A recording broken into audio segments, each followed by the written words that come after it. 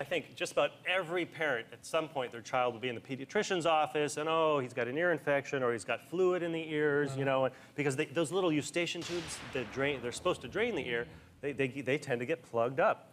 And this is a cool little device called the Ear Dock. Now, when I first read about this online, I thought, how would this thing work? Because it was just, but when I actually tried it, this little device vibrates and you put it behind your ear and you can actually feel it resonating into my middle ear.